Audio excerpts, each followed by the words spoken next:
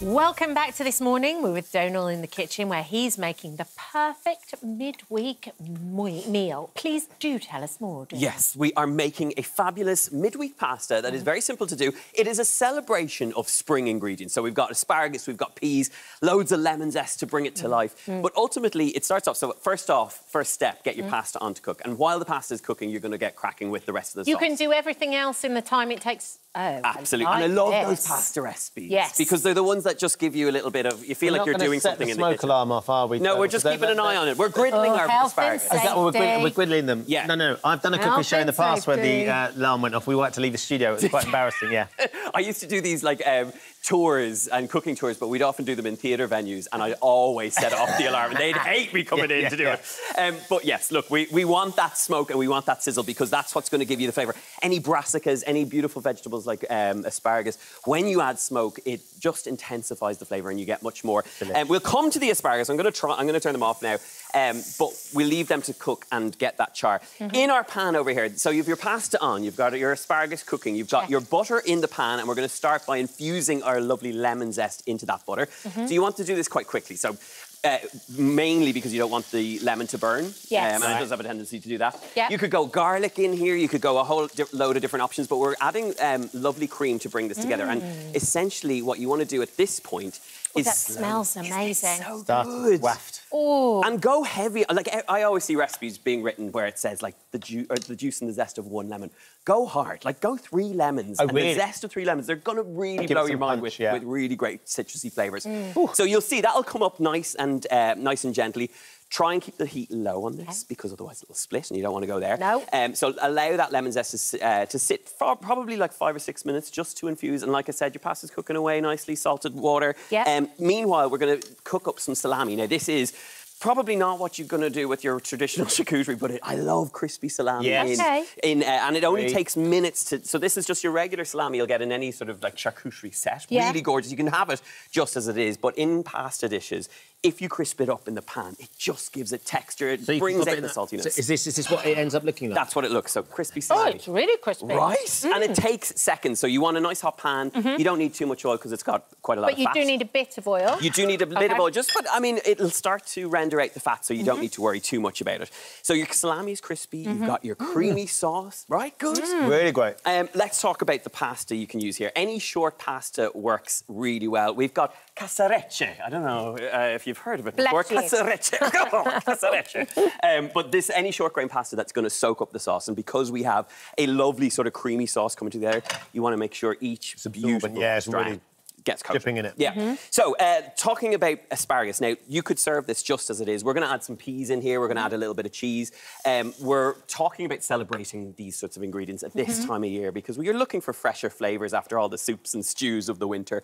A little bit of cheese, a little bit of green peas are lovely, and you can take them straight from the freezer, stick them in by all means. Lovely. Really simple. If you weren't going to add salami, if you wanted a vegetarian version, would you just take the salami out or would you add something else to replace it? Just leave it out. And one thing I often use as a nice replacement is crispy, I know this sounds ridiculous, but crispy, like pangrattato, like crispy breadcrumbs with garlic and rosemary. For the texture. And your rosemary will kind of... gives you that crunch. Gives you the crunch, gives you the sort of meatiness without having to have salami or something like that. So it's a lovely way to finish your dish. Nice. Look, this is thickening up, as you can see. Let's talk about the asparagus. Now, asparagus is in season. It's coming in smack bang into the season. Let me show you. I'm sure you may know this, but to get your perfect asparagus, you want to cut off the woody ends. These are not very enjoyable to eat. So the best way of finding that out is to snap, and where it breaks is a good point as to where to slice off the woody ends, OK? So you can do that. So the spear will tell you which way to go? The spear. Listen to the spear. Have faith in the spear. It's like Obi-Wan Kenobi. Exactly. It's like something from Game of Thrones, isn't it? That's it. I'm in the middle of watching the full Star Wars with my children. And they are loving it. It's so good. So it's all about the Force at the moment. So, yeah, there'll be asparagus spears everywhere. Blanch your asparagus for 1 to 3 minutes in boiling water. And then you're going to take them out, shock them in some cold water, and then you're going to pop them on the griddle. And to keep the green. To keep the green. And actually, I was away and we were doing a lot of barbecuing outside, and I absolutely love this. This method is literally, I'll take any greens like brassicas, asparagus, spring onions are lovely, pop them onto the barbecue, and the trick what we're going to do, actually let me get my pasta in, the trick that we're going to do with our lovely greens is that we're going to serve them in a vinaigrette. So it's a post-marinade, shall we say, okay? A post-marinade. A post-marinade. So we've got our lovely sauce coming together, and you can see, like, this just comes together really quickly. You've got your pasta cooked out. Now it's about bringing this to life, okay? We talked about this post-vinaigrette, and that comes and is quickly made. I might ask you, Kat, if you wouldn't mind. We've got olive oil, we've got white wine vinegar, we've got garlic, and we've got whatever herbs you have to. Stick it all in and give it a good whisk up. Fine.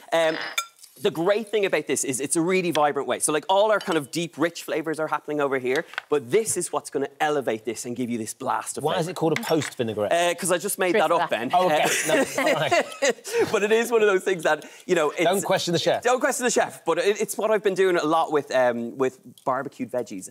And because you have those sort of dark, earthy flavours, when you add something fresh and vibrant, it just elevates it. And we're going to serve it alongside the top. We've got a little bit of chopped fennel in there, another great kind of ingredient that's knocking around at this time of year. You can shave it, you can chop it like we have, give that a taste. What do you think? We good? Yeah.